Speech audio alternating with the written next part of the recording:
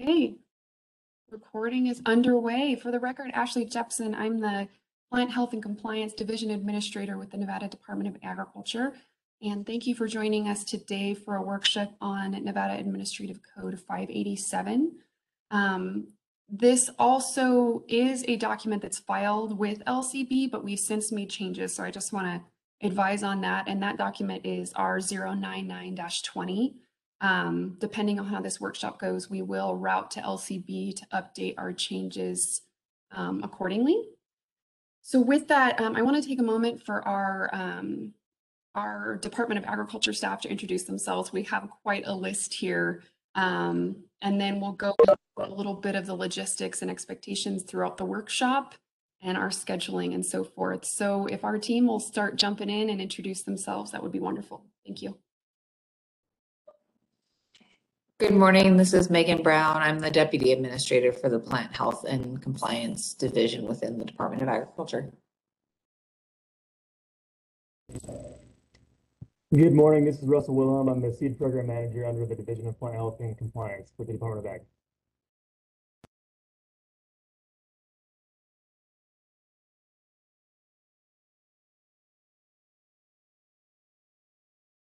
And we have Alan, he doesn't have a mic, but Alan Whitenack, he's our administrative assistant with our plant division as well, and he's on here recording as well.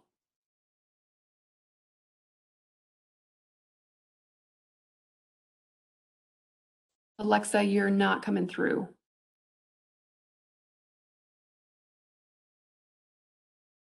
For the sake of time, I'll go ahead and introduce you, Alexa. She's in that top, well, for me anyway, she's got the crops picture behind her.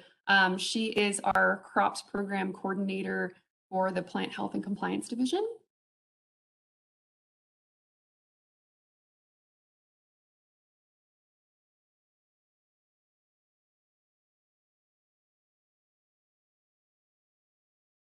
Other folks might be having, I know Cheryl Honeywell was having some technical difficulties as well. She oversees our export program, and she is also with our Plant Health and Compliance Division. And then Sierra Russell, she is our program officer too for the Department of Agriculture. I'm making sure I capture everybody on our list here for Department of Ag employees, and I think we did. Okay, well, just so you're aware of kind of the folks and experts that are on the call, I wanted to take some time for introduction. So as we get into the public comment section, which will be available at the start of this meeting and at the conclusion, please be sure to state your name for the record and keep comments to 3 minutes. That would be wonderful. So what we will do is we will open it up to public comment, and then we will go through the actual proposed changes. I'll share my screen with the document, and we'll be able to have a discussion there and then also conclude with public comment. We do appreciate all, excuse me, I meant to say the date and time is October 26, 2021. I believe we started the meeting at 10:02. So we'll, as I mentioned, we'll open it up with public comment, state your name for the record, then we'll go into the content of the changes. As you've seen, the changes are available on our website. Actually, Alan, if you're available to, if you could share the link in the chat, that would be great for anybody that wants to have it directly. But it's on our website. You can click on the plant division, and it's right next to meetings and workshops. And that's where we post the small business impact. It's where we post the proposed language changes, the agenda, and then also our small business impact assessment report.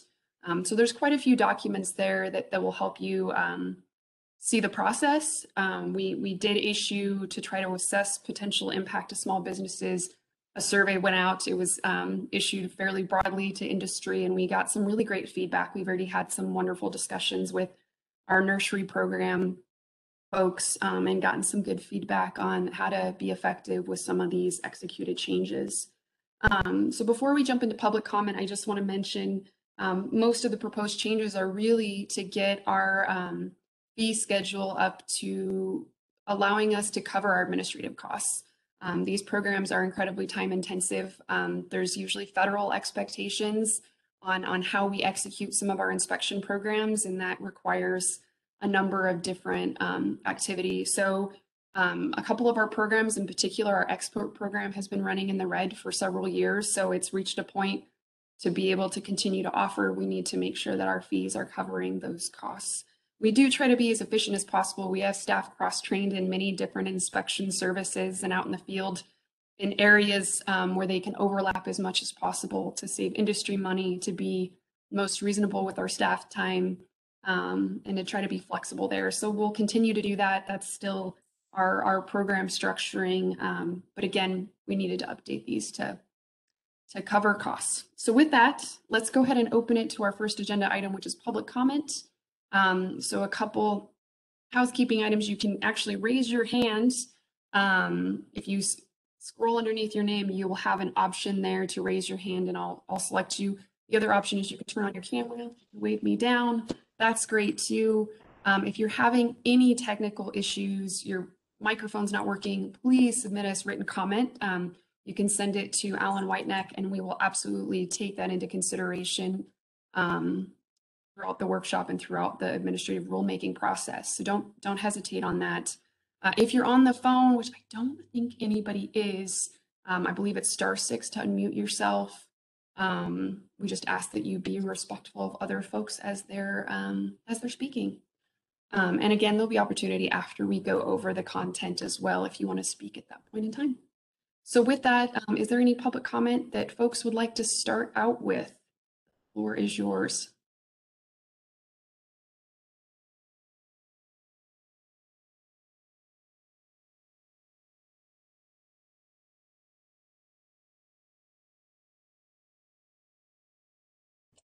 It's pretty quiet.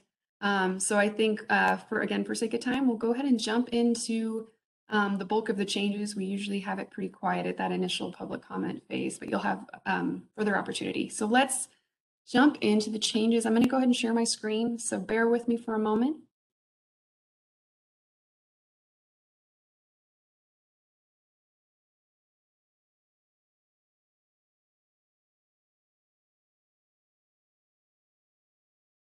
How's that coming through?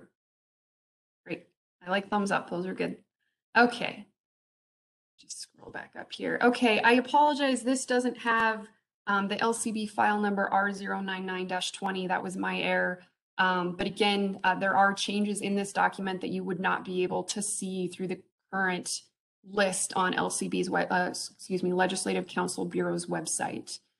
So just a little background on typically how that process goes. The department can draft changes, try to go through the workshop phase to see what public comment we get, to see how much we need to change the language, and then route to LCB to put together, the legal language and ensure everything's in place. We're able to do that at the workshop phase, but before it go to hearing, we would absolutely need to have the LCB document finalized and approved. So just for those of you that may not know that process, wanted to give you a little update. So let's get into it. So we do have some legislative digest that really is going over the meat of the regulation or the fee changes that we're adopting, but I'm actually going to go into that portion of the proposed regulation that highlights the changes. So anything that you see red strike through is a proposed removal from current Nevada Administrative Code 587, and then blue bold are proposed additions. So this first portion in modifying the fee to $3,000. So this pertains to if the fees throughout the shipping point would exceed with one company $3,000, they would actually need to have a surety bond. And being that we're increasing the fees, we felt we also needed to increase from 2,000 to 3,000 so that folks aren't still having to go get surety bonds for $2,000 levels. So we felt that that was a better, that would be a better fit for industry, which is why we increased that amount.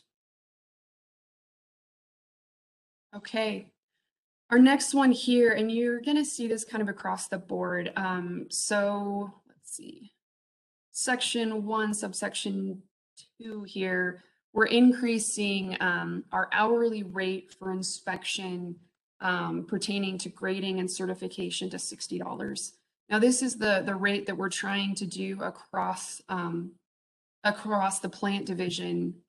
You've seen it if you've been in other workshops pertaining to our hemp program. That's the rate that we increased it to as well. So we're trying to be fairly consistent, and that seems to be the best fit for our staff supply and travel costs as well. We did do an assessment of what other states are charging, and this really was it was still lower than most, but it certainly was in the middle in some areas as well. So it wasn't far out of reach compared to what other states were. 40 was certainly very low compared to most states.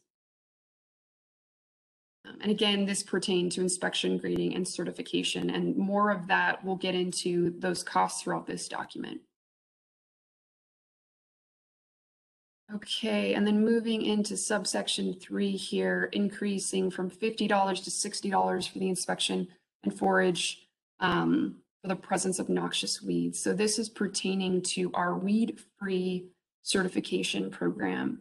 So this is a voluntary program, and again, to cover our administrative costs, increasing to that $60. Here in subpart 5, for inspections, for phytosanitary certificate inspections that require inspection of fairly large acreage, so to speak, we're proposing to increase the fee from $7 to $10. Okay. For our certificate, so here in subsection 6, we issue a number of certificates across the department, and this includes phytosanitary certificates, free sale, certificates of origin, and among other export certificates. Currently, the rate's been $25, and that has certainly not been covering costs. There's a lot of back and forth that comes with drafting these documents between getting an application, going back and confirming information, drafting, redrafting, and this particular area has not been covering costs. So $40 is what we're proposing the change to. And again, this is fairly consistent to what we're seeing with other states as well. And we feel will allow us to better cover. You'll see later in the document that is the same increase that we're proposing for issuing our federal phytosanitary certificates as well.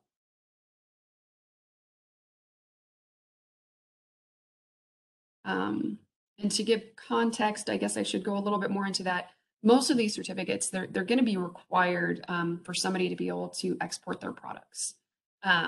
So there is a lot of back and forth. They are very official documents, and that's another particular reason that they're closely monitored, and there's a lot of time commitment with our staff on those.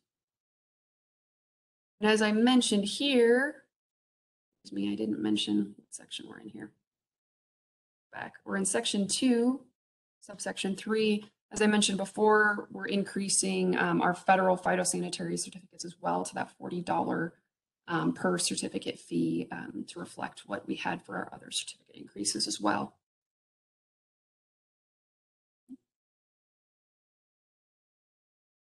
Fee for certification and refund. For each planting, the department will charge and collect a certification fee of $35 per acre, the minimum charge of $40 per application. So we're increasing from $25 to $35 here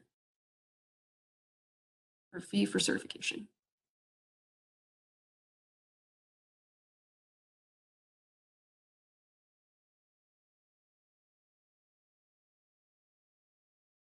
Okay, so now we're getting into fees for analysis and testing. So this pertains to our seed program, our seed certification program. So as I scroll down here, you're going to see quite a few changes added. So what this change pertains to is for those selling seed on a retail and a wholesale level, they'll be required to pay an annual fee of $75 for retailers, $750 for wholesalers of seed. And the intent here is to allow our staff to do the lab analysis to confirm germination purity and noxious weed contaminations that could be present within those seeds. We did get a lot of feedback through our small business impact on this edition. So we did do some extra legwork. By we, I mean Russell Wilhelm, our seed program coordinator. He did find a great study that was done by North Dakota. Correct me if it's south, but I'm fairly certain it's north. Okay. It was done in 2019, and they were actually assessing their seed registration program. They took a number of samples and found that 11% of those, I think it was out of roughly 1,000 samples, I believe so, roughly, but 11% they had non-compliance issues, and that contained noxious weeds, purity issues. So definitely issues on a state level for a source for bringing in noxious weeds, invasive species, and consumer quality issues. So that's something we're trying to step in, take samples of seeds and see what we're actually seeing on what's happening at these retail and wholesale levels, and provide nurseries with information on what we're finding. So they're able to make decisions based on what they're seeing with certain companies and certain seed, and also allowing us to pull lots from the shelf that are of concern and to trace it back to the source. So we do feel this will be a great service for consumers and our general industry with being aware of what's happening and being able to make informed decisions. So our plan here, we did engage with our nursery industry a little bit on how best to execute. And again, the intent there would be to share the reports of analyses that we're getting, what the seed was, what was taken, what was the name brand, to share that information with our nurseries, and to try to time it and be strategic with how we're taking those samples, whether it's certain brands every year, if it's higher risk where we're seeing trends with certain species, but to share that information throughout the process. So how it would happen is we would have this fee included as part of our nursery renewal process. So it's a little bit easier. You're not having to do 2 different renewals throughout the year for those nursery specific, which are common retailers. And then let's see, and that would be by July 1 of each year. So that's why we put that deadline. It tends to correspond with our nursery timing. So with that, we did have to define a wholesaler and a retailer to make it clear, and there are exemptions here. The fee is not required if an individual is selling only seeds produced by the individual, or if the individual is selling flower or vegetable seeds at retail package weighing not more than 1/2 pounds that are prepared for retail seed by a seed company licensed under NAC 587. So if they're licensed in another form in NAC 587, we don't want to duplicate those efforts. And the other exception is if an individual's gross annual income is less than $500, they would also not have to go to have the samples taken to and analyzed. Russ, is there anything else you wanted to add to that? You certainly don't have to. No, actually, I think you covered that very well. You made my job easy. I try. Okay, well, thank you. That concludes our proposed regulation changes. So give me just a moment to stop sharing my screen here. We will open it back up to public comment.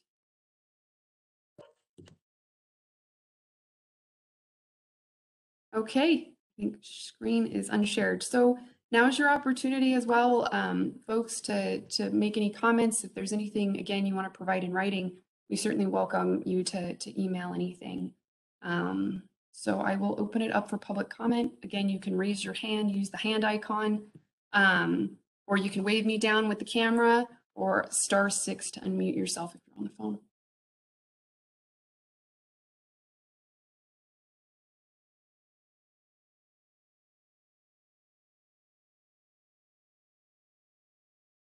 It's pretty quiet. There's a lot of changes in this one and fee changes in that. So I think it definitely helped our small business impact. We did get a lot of feedback through that. So I'll work with our team to assess whether we're going to do another workshop or route this to LCB and potentially go to hearing. We didn't have a ton of public participation in this workshop, which makes me hesitant to move forward without another workshop. But I know we did try to push this out through a number of channels, and it was pushed out several times. So, but I want to make sure we're getting as much public comment and feedback as we can. So we'll see. You'll definitely, if you're on the contact list already, hopefully you are. Otherwise, it's on our social media. All these things will be posted there if we hold another workshop or if we move forward with hearing.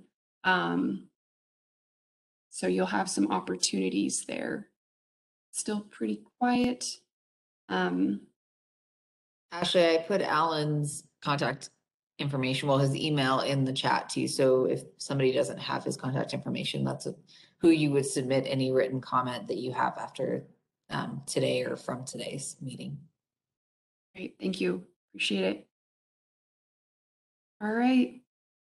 Well, I won't keep you if there's not any more discussion. I know everybody's busy, so I do thank you for taking the time. We appreciate your feedback. So thank you. And with that, we will conclude our workshop for NAC 587 pertaining to R099-20. It is 10:23 on October 26th, 2021. Thanks, everyone. Have a great Tuesday. Take care.